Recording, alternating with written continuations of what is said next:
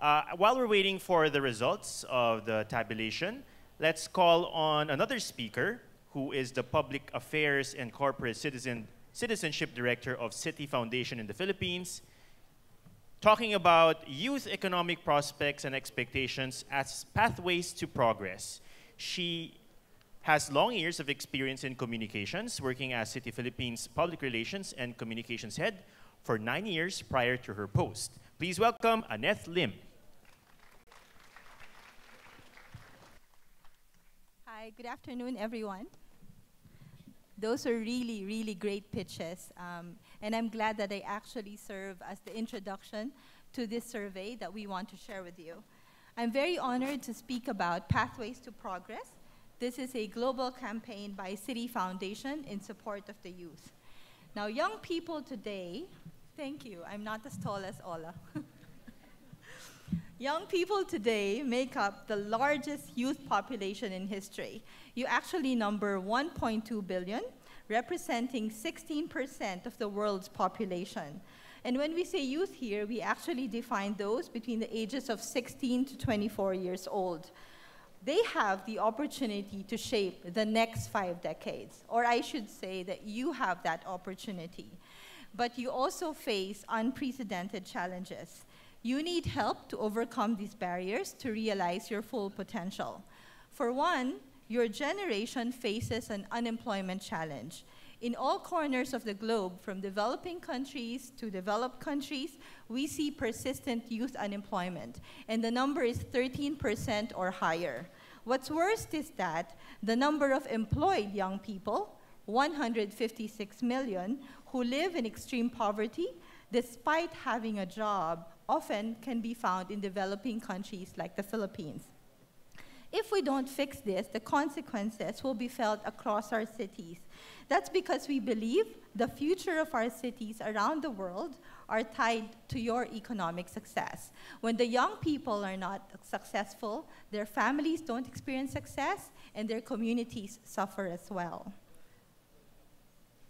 And that's why the City Foundation commissioned a survey with Ipsos. Ipsos is a global market research and consulting firm with worldwide headquarters in France. What we did is we asked Ipsos to build on existing research and further study the economic prospects and pursuits of the young people. We wanted to learn about what careers do you want to pursue, the availability of resources that help connect you to employment opportunities, and obstacles that stand in your way. The survey was conducted online between November 2016 and January 2017. We talked to young people ages 18 to 24 in 45 cities across 32 countries around the world. Approximately 150 interviews were conducted in every city, and we went to Asia Pacific, Latin America, Europe, Middle East and Africa, and also in North America. The results in this paper are based on the voices of more than 7,000 young people surveyed. So what did we learn? One is that the young people from large global cities are very optimistic about their future career opportunities, even those in the developing countries. This optimism is grounded in the belief that compared to their parents, they are much better off. They believe that they can get education better today, achieve professional goals, and have the opportunities for professional success. And this optimism holds true despite the changing global political and economic landscapes. You have to understand that when we did the survey, we were undergoing intensifying global refugee crisis. We had the Brexit vote in the United Kingdom, and then we had the US presidential elections. Interestingly, we actually see a higher level of optimism in developing countries. 79% of young people in these markets believe they will find opportunities to succeed in their preferred career. And this is compared to 64% in developed markets. So the question that we are left is, what do we now do with optimism so that we can best prepare you for economic success? Let's look at the employed youth. For many, there is a mismatch that exists between the jobs they have and their aspirations. Across all regions of the world, the top 3 professions that young people aspire to work in are, number 1, technology and science, 2, arts and entertainment, and 3, professional services. But you will note that 1 in 5 or 20% of them really desire to work in technology and science, outstripping any other field. And yet if you ask them, where are you working now? 17% are working in sales and retail. Today's youth believe there's a wide range of factors that would help them find a job. And the most cited needs are on-the-job experience at 48%. This is followed by more professional connections. Who you know really counts, and they say that for 41%. And more social connections also help at 35%. These are consistent whether you look at developed and developing markets.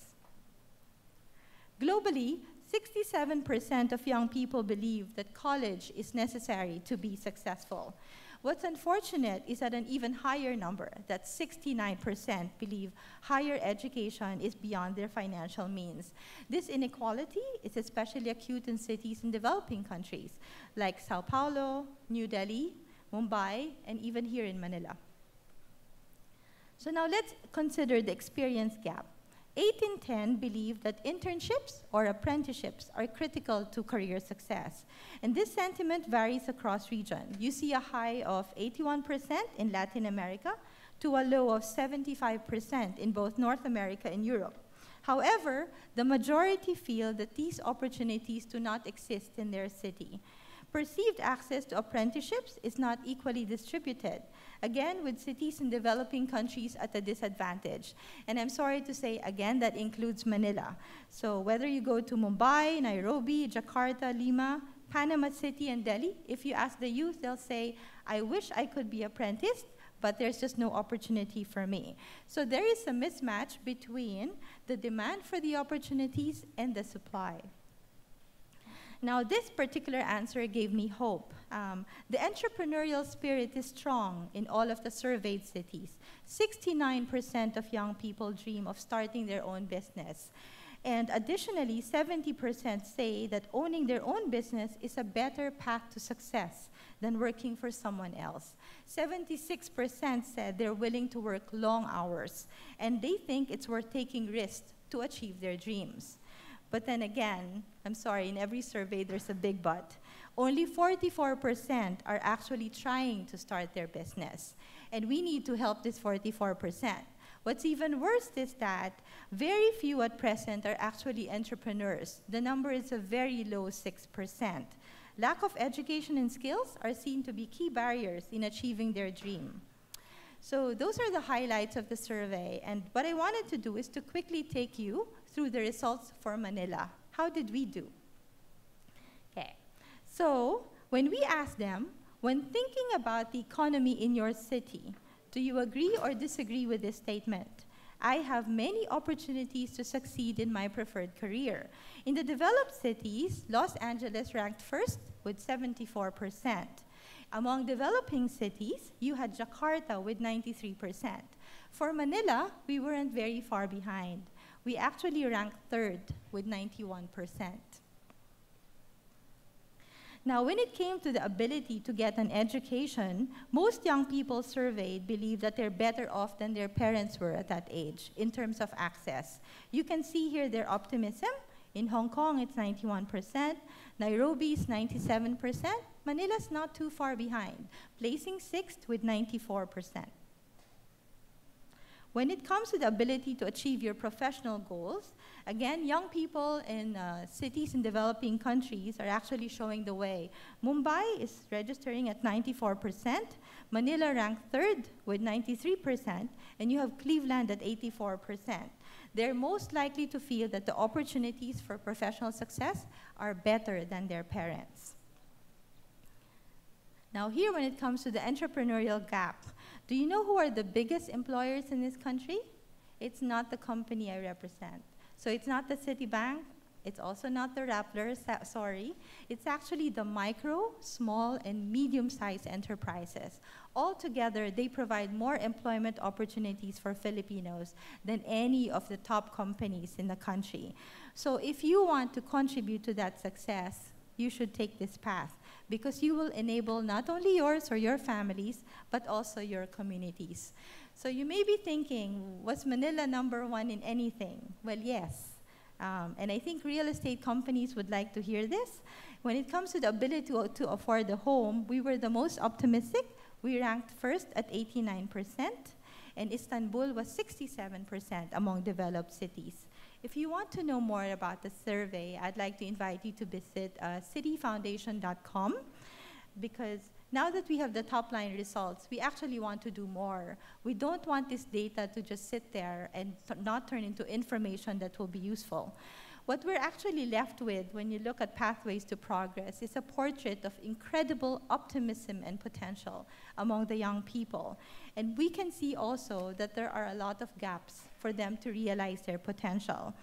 What's actually very sad is when you look at the trends today, real incomes and economic security are decreasing or stalling throughout most cities.